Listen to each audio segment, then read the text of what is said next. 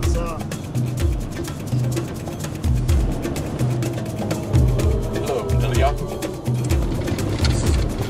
is Robert Orsini with Student Office. How are you? Good. So we're all...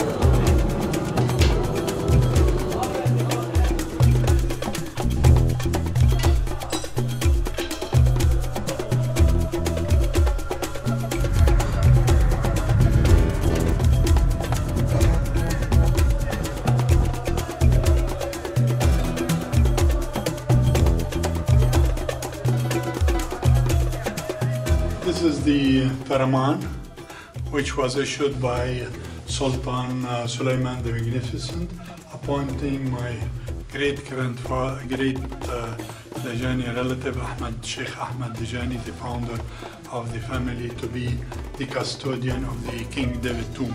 And it was issued in 1525.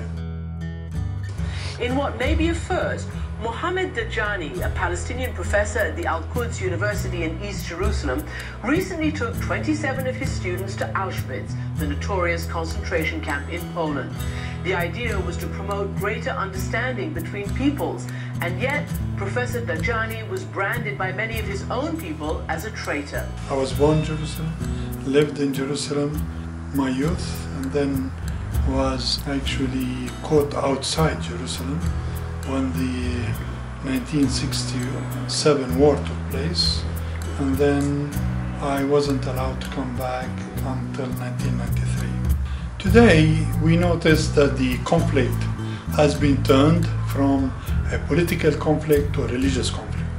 And since the thesis of Samuel Huntington of the clash of civilizations, we tend to find that there are people now enmeshed with this religious war, and it is as if the Judo-Christian is in one camp and then the Muslims in the other, and I believe that this shouldn't be the case, because religion should teach us about peace and love and compassion and mercy and helping the other, while this is about enmity, hatred, conflict, violence, terrorism.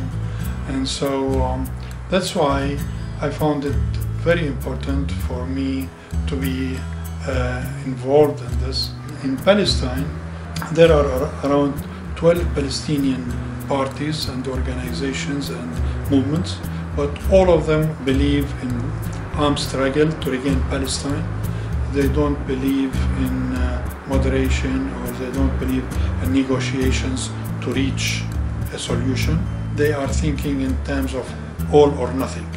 And that's why I thought these are people, they are moderate, they are Muslims, they are believers, who represents them?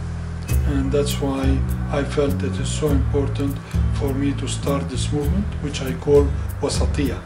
The idea was how to promote a culture of moderation and to have an address for the people who are working in this field, who are Muslims and who would like to find a peaceful resolution for this conflict, and who believe in interfaith dialogue, who do not believe that Muslims are in confrontation with Christianity and Judaism, or that Islam came to replace Christianity and Judaism.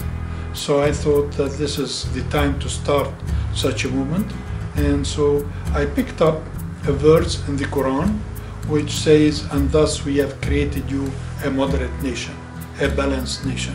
وَكَذَلِكَ جَعَلْنَاكُمْ أُمَّةً وَسَطًا." And this verse in itself is verse 143 of the second surah in the Quran, which is Al-Baqarah surah. And the Al-Baqarah surah is composed of 286 verses. And so this verse comes exactly in the middle. And if you read the Quran, you would tend to find that there is a lot of verses calling for balance, calling for justice, calling for middle ground, calling for moderation. Not only moderation in the way you think, but also moderation in the way you behave, in the way you walk, in the way you eat, in the way you treat the other, in the way you resolve your problems. Thus, I felt that this chapter is missing from the education of the Palestinians in Palestine and Muslims in the abroad, because I feel that Muslims who are in the United States or in Europe are focusing on the Bin Laden message of Islam and not the true Quranic message of Islam. And so in this way, we felt it is so important, I felt it's so important to have the Quran as our reference. So when people would argue with me about moderation or extremism, my reference is the Quran. And in this way, I was able to refute a lot of the misinformation that has been going on.